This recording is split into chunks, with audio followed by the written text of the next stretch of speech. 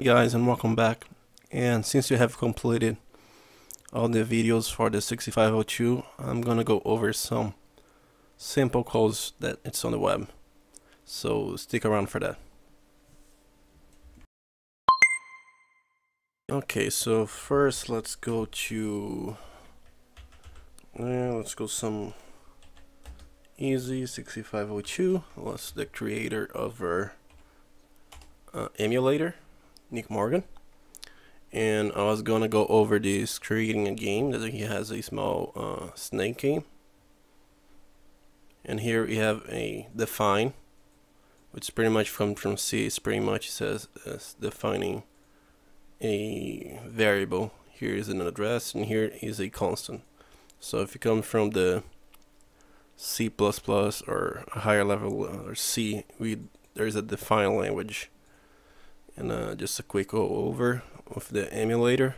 So define, you give it a name, so system random, and then you can use that. So let me just delete this just to show how it actually works. And load a sysrand, it works. But if we make something like this, it define, and here you're expecting something that's worked, but since we misspelled system random, it doesn't know what to do with this, so it's pretty much setting a 0 though. And here we define a dozen. This is a address FE, and this is a constant, which means as every time you use a dozen now it's going to be 0C. I was gonna go, that's one of prerequisites for his game, and I was gonna go over it, but if you notice over here, William Vender Chot, sorry for the mispronunciation, went over on his GitHub, so a shout out for him. And he actually went over, and as you see all the codes, he commented on all of it, so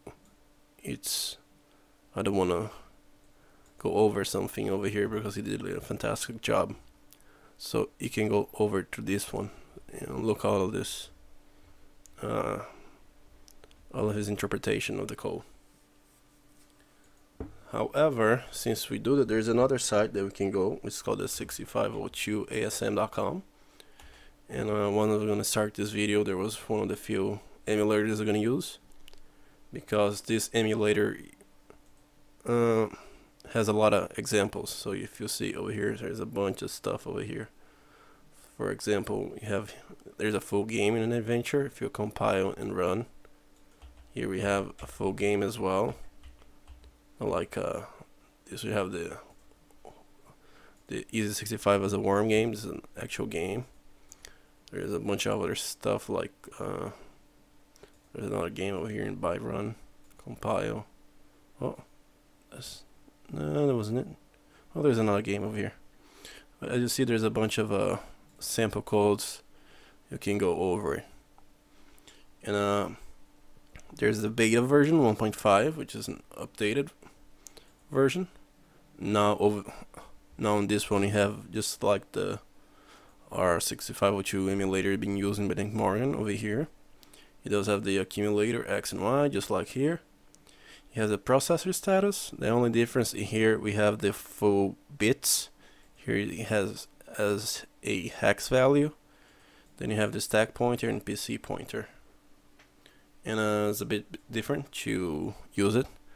So if I had a code over here, let's say LDA1, let's just copy and paste. So if I want to debug, first I sample, then I debug, then I go step by step. However, over here, let's go a sample, let's say disco. First I compile, then I have to click over here and then click run. Then I have to go step by step. This is the main difference between the two.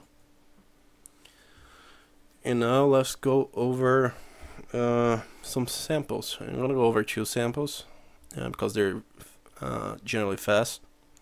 Because if you go on another game like this one, it's kind of big to go over all of this. So the first one I'm gonna go is random. It's right here. .asm, which is short for assembler. Let's compile over here. And generally, when the people make the samples, they submit it by anonymous, but sometimes they leave their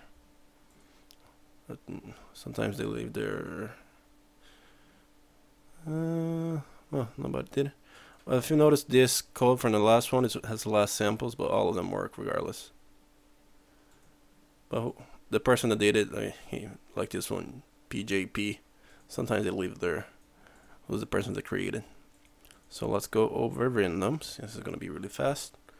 I'm just going to copy this code and go over our emulator, the Nick Morgan emulator.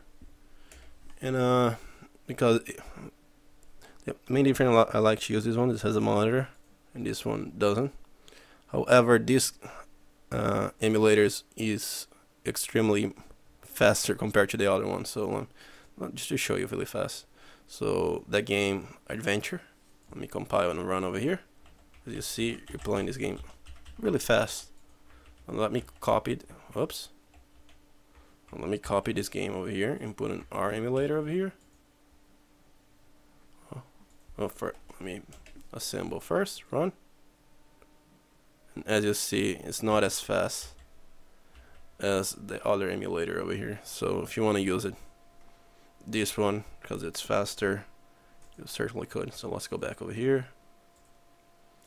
Let me go not alive. Let's go random. Let's see what's going on over here. Stop. Okay. So press enter, then you can assemble. So let's debug it. So the first thing, FE, reloading. Let me click monitor. Reloading a random value. I'm gonna store at the memory location 0, like here. Then I'm loading another random value. And I'm doing an AND tree. If you remember, an AND, both values have to be 1. So in this case, and 0, 3 is 11. So 1 1. So the max value it can have it's, if it's gonna be a random value, it's gonna be random zeros and ones. So it can either be 1, which is gonna be 1, of course. It can be 2, which is 1 0, a 10, or it can be 3, 11. Well, it can be any combination of numbers. Well, let me type it over here. As soon as you type it, you see get out of debug. That's why you don't want to do it, but let's do it. So let's make a name. This is the value 3. Let's go full by over here. So whatever other random value I'm gonna get. So oops, let me put this over here. Suppose 0 1 1 or something over here. Let's put all ones over here. Like for example, this is gonna do an N, and this is gonna be a 0. So it can get the value, for example, 0. So whatever doesn't matter, or whatever is like this 1, it's gonna be a value 1 since both values has to be 1. This is gonna be a 2 because there's this 2 over here, so it's become a 10. Or this is gonna become a 3. So as you see, we're doing something called masking, and so we're pretty much saying the max value is going to be 3, so around 0 to 3 at least. And then it's going to clear the flag. So let me go back where we were. So store at 0, load another random value, and 3. See, got 1. We're going to clear the carry since we could set a carry. No, add 2. As you notice over here, add 2 because the max value can have is 3. If you go to notes, we see our memory location 200 for 5FF is correlating to the screen pixels.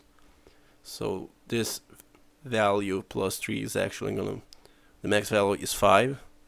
So all of this is gonna set our screen correlation, because if it's 0 it's going to be 200, if it's 3 it's going to be 5.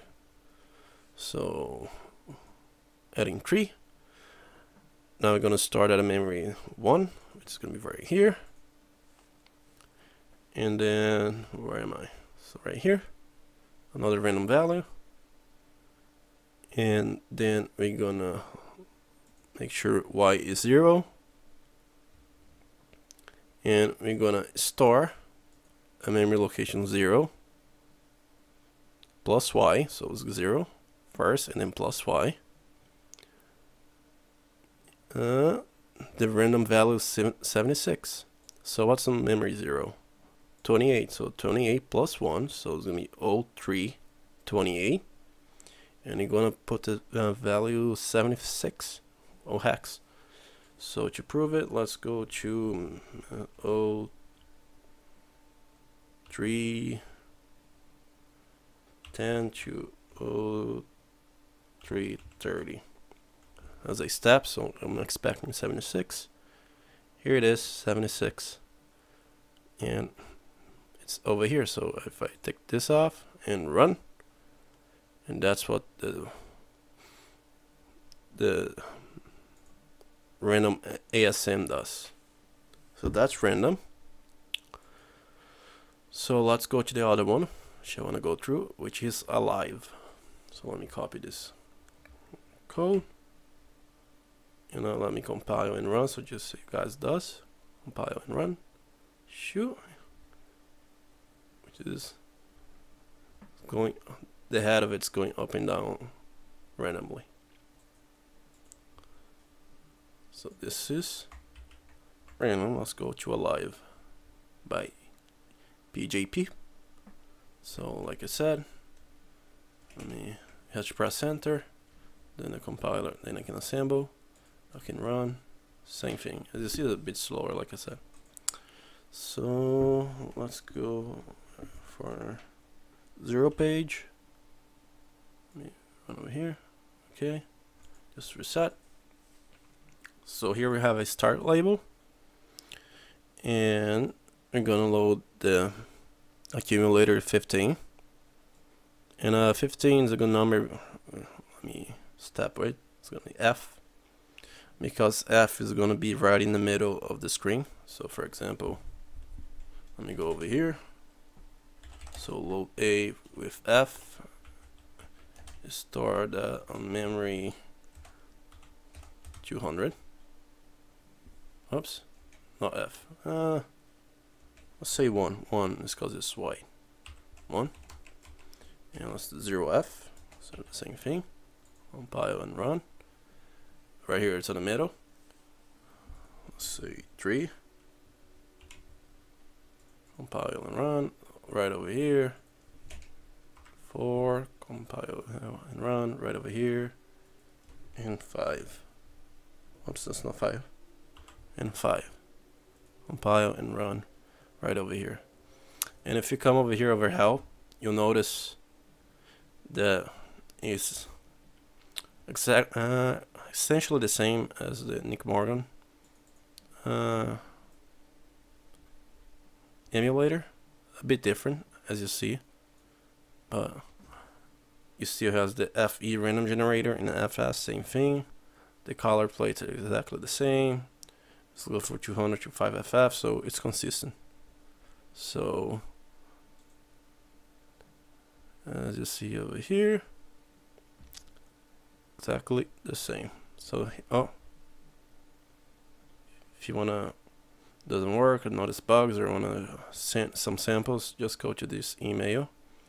Let's go back and go back to help over here.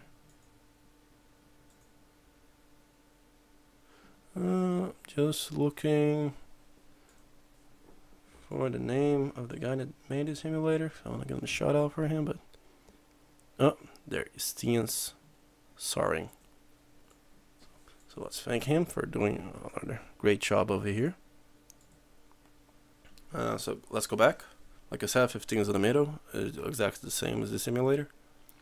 And then it's going to start this value as 0 and 1. I'm gonna load a random value and 3, just like before. Then all it's doing is left, right, down. All it's doing is incrementing and decrementing these values over here. So compare with 0. It's a 2. No. Go left. It's not, so it's not gonna go left. Compare with 1. It's no. Go right. It's not right. Compare with 2. There is 0 flag got set. Go down. Now you are going down. The increment a value 1, so this f over here is going to become 10. And jump to draw. So now it's at draw. If it's not draw, it's going to decrement on 1. So it's going just incrementing and decrementing left and right. So 15. So that's storing 10. So it's going to load what's on memory 1, 10 over here. And 1f. 1f is because it's the size of this ypos label, which contains all these values. And if you go to hexdump, I can go to disassemble just to show you. It's going to be all this thing, this illegal opcodes, or it doesn't know what it is. But if you come to hexdump, it's better. As you see over here, all this number is putting right at the end of our code over here. 02, 02, 20, as you see, it was put right at the end of the code. So where am I? Where was I? So over here, 1f, so that's the size of this. And then I guess let me disassemble. 061c. So 1f, so stay the same, still 10. And now I'm gonna do a last shift, which pretty much is gonna multiply by 2. You see, you got a 20. And the thing why it's multiplying by 2 is because every time you multiply something by 2, it's gonna become an even number. So we need the even numbers, the values from here. So see 0 from, there's 8 values over here. And then I'm gonna transfer h to x. Again, I'm gonna load ypos the value x. So we're gonna load. So you're gonna go over here, load. It's gonna go over the end of the code, like I said, and then it's gonna be 20. So, and I believe 20 is 32. Let's go hex to decimal. And it was 20, 32. So here we have 0 from, there's 8, so 7, 14, 27,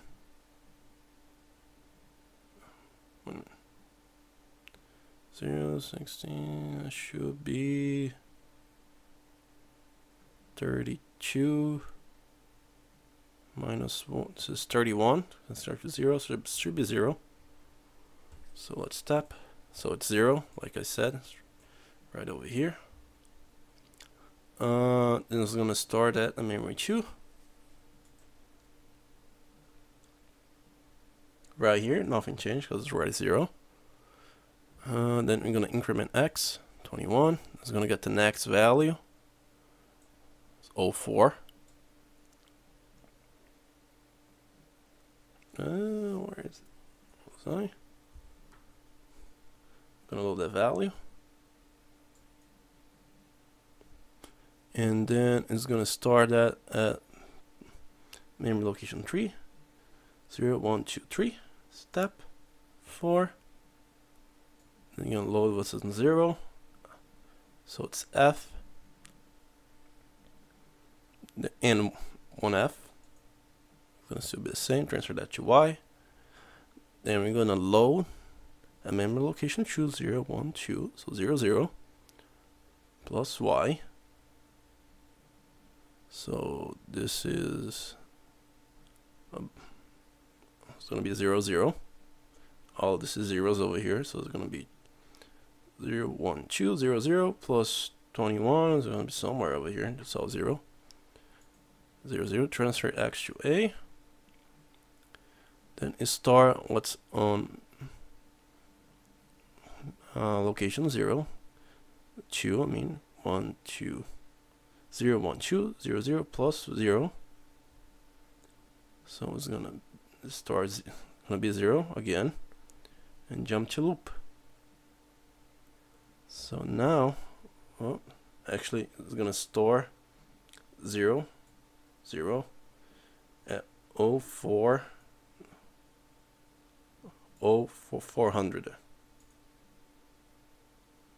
Then jump to loop.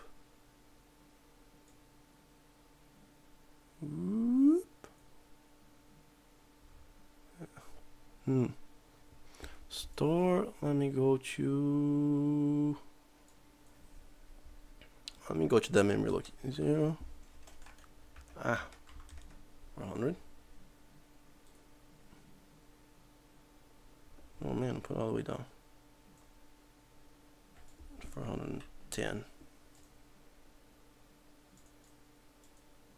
Here it is, value 0 on, right here. And that's what this code is doing. So if I were, well, at least the first loop, then it's gonna keep going on forever. So if I let it run, that's gonna happen. Let me stop that. And it's probably getting really long minutes, well, 21. So we're gonna stop that. And that's gonna be it for the 6502 programming. And now in the next video, I'm gonna go over the, like I said in the previous video, gonna go over the assembler. Probably go over, have to go over some macros. I probably do that on a with Dasma. If you're gonna use Dasma, I'm pretty much gonna switch for the Eclipse and use the Atari 2600 configuration that we had before. So I'm gonna jump to that, and I'm gonna show you Dasma, all the macros, go over the labels, and show you what the assembler does. So thanks for watching. Thanks for sticking around for the 6502. Now let's jump over the Dasma. Should be fairly quick compared to this one, and it is going to be. Shouldn't say it's gonna be. And after you're all set with that, we're gonna finally go back to the Atari 2600. So with all of that in mind, thanks for watching. Thank you.